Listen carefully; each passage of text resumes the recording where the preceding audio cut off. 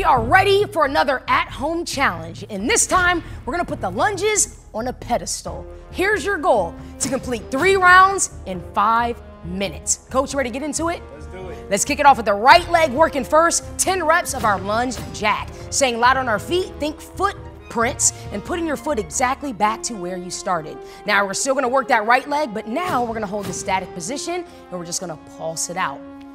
Next, after that, same exercises, but just on the left side.